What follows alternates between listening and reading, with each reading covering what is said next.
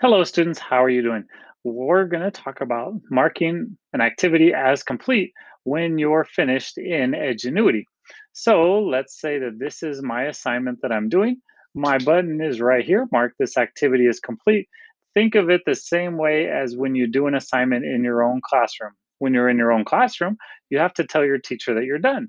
Or maybe you actually have to turn in the piece of paper or put it in the basket to say you're done. Think of it the same way here. You have to push this button, otherwise your teacher won't know that you finished. It's your way of telling them you finished. But don't push that button too soon. You need to make sure that you're finished because once you push that button, you can't unpush the button. So you need to make sure that you are done with your assignment first.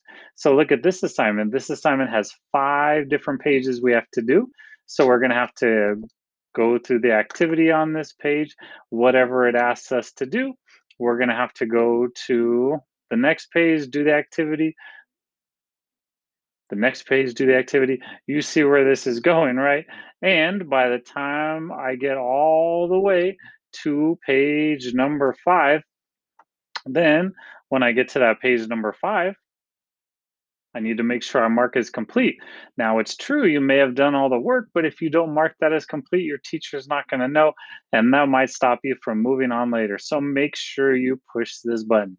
Once you push that button, it's going to change colors like I just talked to you about, and then it changes into that gray color right here. It says activity is complete, and that means you turned it in. But like I said, there's no unturning it in. So make sure you get to that last page, whatever it is, make sure you completed the activity and then push that button for your teacher.